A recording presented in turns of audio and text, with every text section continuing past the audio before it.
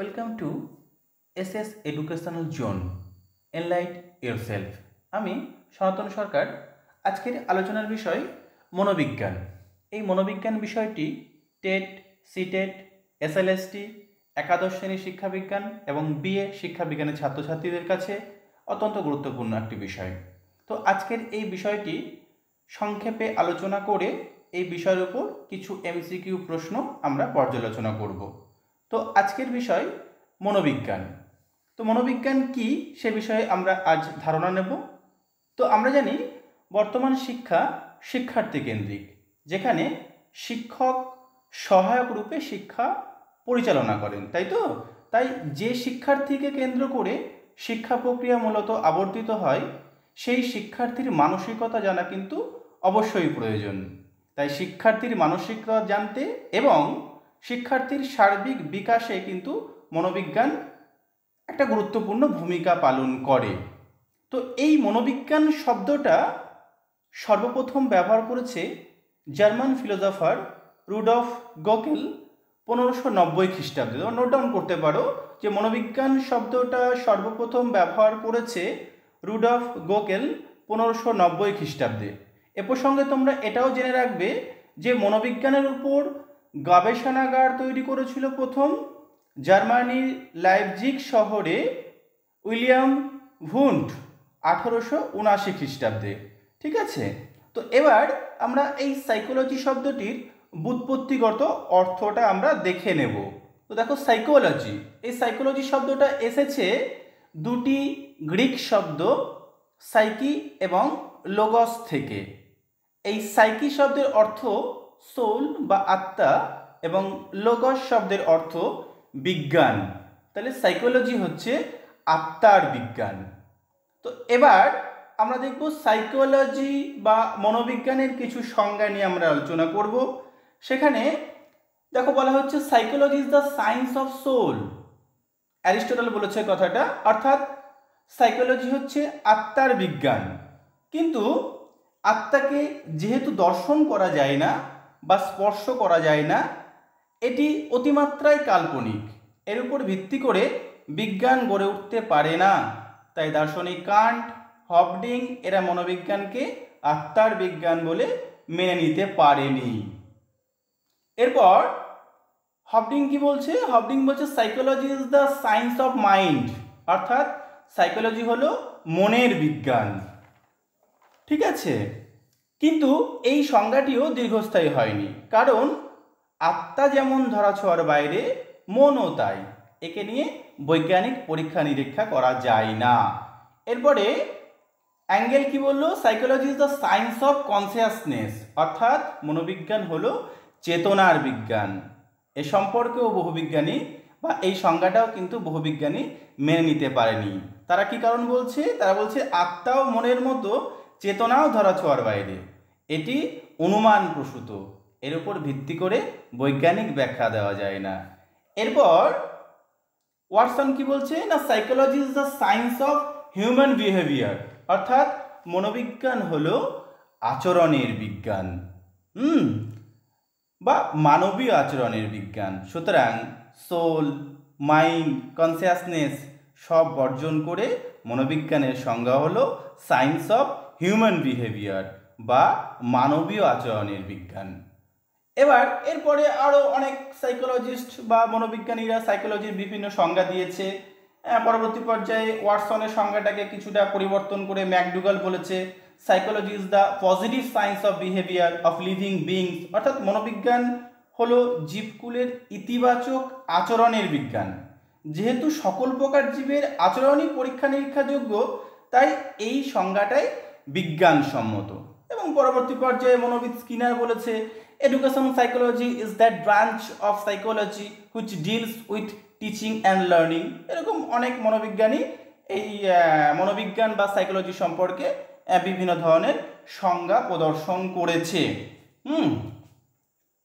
তো এবার আমরা এই মনোবিজ্ঞান সংক্রান্ত কিছু ধারণা আমরা নেব এবং এই মনোবিজ্ঞান সংক্রান্ত কিছু প্রশ্ন আমরা বা পর্যালোচনা করার মধ্যে দিয়ে আমরা আজকের পাঠটা আমরা এগিয়ে নিয়ে যাব। দেখো, প্রথম প্রশ্ন রয়েছে সাইকোলজি সাইকোলজি শব্দটি এসেছে, অপশান রয়েছে ফরাসি শব্দ, গ্রিক শব্দ, ল্যাটিন শব্দ এবং ইংরেজি শব্দ থেকে। আমরা প্রথমে আলোচনা করেছিলাম, ওইখানে দেখেছিলাম যে সাইকোলজি শব্দটি দুটি গ্রিক শব্দ থেকে এসছে। তাহলে আমাদের এখানে সেকেন্ড অপশান রয়েছে গ্রিক শব্দ, অর্থাৎ সঠিক উত্তরটি হচ্ছে গ্রিক শব্দ। পরের প্রশ্ন, সাইকি শব্দের অর্থ কি? অপশান স্বাস্থ্য, মন, বিজ্ঞান এবং লাস্ট ওয়ান আত্মা। সাইকি শব্দের অর্থ আমরা দেখেছি আত্মা, তাহলে সঠিক উত্তর হচ্ছে আত্মা। নেক্সট, লোগস শব্দের অর্থ অপশান আত্মা, বি মন, সি স্বাস্থ্য এবং ডি কোনোটিই নয়। তাহলে আমরা আলোচনার প্রথমেই বলেছি লোগস শব্দের অর্থ হচ্ছে বিজ্ঞান। যেহেতু এখানে বিজ্ঞান কোনো অপশান নেই, তাহলে সঠিক উত্তর হচ্ছে ডি, অর্থাৎ কোনোটিই নয়। পরের প্রশ্ন, মনোবিজ্ঞানকে আত্মার বিজ্ঞান কে বলেছে? দেখো, আমরা ডেফিনেশন অফ সাইকোলজির ক্ষেত্রে আমরা বলেছিলাম যে মনোবিজ্ঞানকে আত্মার বিজ্ঞান বলেছে অ্যারিস্টটল। এখানে প্রথম অপশান রয়েছে অ্যারিস্টটল। এগুলো তোমাদের রিমেম্বারিং প্রশ্ন, মনে রাখবে যে এই বিশেষ ধরনের উক্তি কে বলেছে, এগুলো মনে রাখতে হবে। আমরা অপশানগুলো দেখে নেবো। এছাড়াও রয়েছে অ্যাঙ্গেল, স্কিনার এবং ওয়াটসন। যেহেতু মনোবিজ্ঞানকে আত্মার বিজ্ঞান বলেছে অ্যারিস্টটল, তাহলে আমাদের উত্তর হবে অপশান এ, অ্যারিস্টটল। নেক্সট প্রশ্ন, psychology is the science of human behaviour. মনোবিজ্ঞান হচ্ছে মানব আচরণের বিজ্ঞান, এই কথাটা বলেছে। এখানে অপশান দিয়েছে হফডিং, ওয়াটসন, ম্যাকডুগাল এবং উডওয়ার্থ। আমরা আলোচনা করেছি psychology is the science of human behaviour, কথাটা বলেছে ওয়াটসন, তাহলে সঠিক উত্তর হবে অপশান বি, ওয়াটসন। নেক্সট, মনোবিজ্ঞান ভিত্তিক পাঠ পরিকল্পনা তৈরি করেন।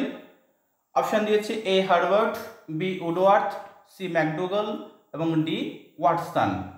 এটাও একটা রিমেম্বারিং কোশ্চেন, মনে রাখবে তোমরা। পাঠ পরিকল্পনা অর্থাৎ শ্রেণীকক্ষে পাঠ উপস্থাপনের জন্য যে একটা নির্দিষ্ট পরিকল্পনা, সেটা মনোবিজ্ঞান সম্মতভাবে প্রথম বলেছিল হার্বার্ট। এটা তোমরা মনে রাখবে। তার সঠিক উত্তর অপশান এ, হার্বার্ট। নেক্সট, অপসঙ্গতিমূলক আচরণ প্রতিকার করা হয়। অপশান দিয়েছে শারীরবৃত্তীয় মনোবিদ্যার সাহায্যে, অপশান বি শিশু মনোবিদ্যার সাহায্যে, অপশান সি অস্বাভাবিক মনোবিদ্যার সাহায্যে, অপশান ডি শিক্ষা মনোবিদ্যার সাহায্যে। তো দেখো, তোমরা এক্ষেত্রে মনে রাখবে শারীরবৃত্তীয় মনোবিদ্যার যেটা বলা হচ্ছে সেটাকে আমরা বলি সাইকোলজিক্যাল বা ফিজিওলজিক্যাল সাইকোলজি। এক্ষেত্রে এখানে কি হয় না, দেহ এবং মনকে বিজ্ঞানসম্মতভাবে আলোচনা করা হয়, কাজে এই অপশানটা হচ্ছে না। নেক্সট অপশান রয়েছে শিশু মনোবিদ্যা, যেখানে কি না শিশুর চাহিদা, প্রবণতা এবং জৈব মানসিক ক্ষমতা নিয়ে কিন্তু আলোচনা করা হয়, তাহলে শিশু মনোবিদ্যাটাও হচ্ছে না। নেক্সট সি অস্বাভাবিক মনোবিদ্যা, এটাকে আমরা বলি অ্যাবনর্মাল সাইকোলজি। এখানে কি হয় না, ব্যতিক্রমী শিশু যারা রয়েছে, বিশেষ করে শারীরিক মানসিক প্রতিবন্ধী এবং নিম্নবুদ্ধি সম্পন্ন শিশুদের চিহ্নিত করে তাদের যে অপসঙ্গতিগুলো রয়েছে সেগুলো সংশোধন করে কিন্তু যথোপযুক্ত শিক্ষার ব্যবস্থা করা হয়। তাহলে স্বাভাবিকভাবেই অপশান সি অস্বাভাবিক মনোবিদ্যার সাহায্যে কিন্তু অপসঙ্গতিমূলক আচরণ প্রতিকার করা হয়। তাহলে উত্তর হলো অপশান সি। নেক্সট প্রশ্ন, psychology is the science of consciousness. মনোবিজ্ঞান হলো চেতনার বিজ্ঞান, কথাটা আমরা আগেও বলেছি, কথাটা বলেছে অ্যাঙ্গেল। নেক্সট প্রশ্ন, মনোবিজ্ঞান বা মনোবিদ্যা অধ্যয়নের নিজস্ব পদ্ধতি হলো অপশান এ পর্যবেক্ষণ, অপশান বি পরীক্ষণ, অপশান সি সাক্ষাৎকার এবং ডি অন্তর্দর্শন। তো এক্ষেত্রে তোমরা মনে রাখবে এখানে যে অপশানগুলো দেওয়া হয়েছে প্রত্যেকটাই মনোবিজ্ঞানের কি পদ্ধতি, কিন্তু যেহেতু এখানে প্রশ্ন ছিল মনোবিজ্ঞান অধ্যয়নের নিজস্ব পদ্ধতি, তাহলে সেক্ষেত্রে আমরা এখানে অপশান বেছে নেব অপশান ডি অন্তর্দর্শন। কেন? তার কারণ হচ্ছে তোমরা মনে রাখবে অন্তর্দর্শন হচ্ছে সর্বাপেক্ষা প্রাচীন পদ্ধতি। কোনো ব্যক্তি, তুমি হতে পারো, আমি হতে পারি, তার অনুভূতি বা প্রেষণা বা আমরা আমাদের অনুভূতি বা প্রেষণা বা মানসিক প্রক্রিয়াগুলোকে আমরা পরীক্ষা করতে পারি, এবং অন্তর্দর্শন পদ্ধতিতে সংগৃহীত তথ্য সম্পূর্ণরূপে ব্যক্তি নির্ভর অর্থাৎ নিজস্ব। তার জন্য কিন্তু আমরা এক্ষেত্রে অন্তর্দর্শন অপশানটা সিলেক্ট করব। এক্ষেত্রে তোমরা মনে রাখবে যে মনে করো এখান থেকে কোনো একটা অপশান যদি না দিয়ে, মনে করো অপশান এ নেই অর্থাৎ পর্যবেক্ষণ নেই, এবং সেক্ষেত্রে ফার্স্ট অপশান ছিল পরীক্ষণ, সাক্ষাৎকার, অন্তর্দর্শন এবং শেষে বলেছে ওপরের সবগুলি। তাহলে সেক্ষেত্রে কিন্তু আমরা ওপরের সবগুলোও কিন্তু করতে পারি।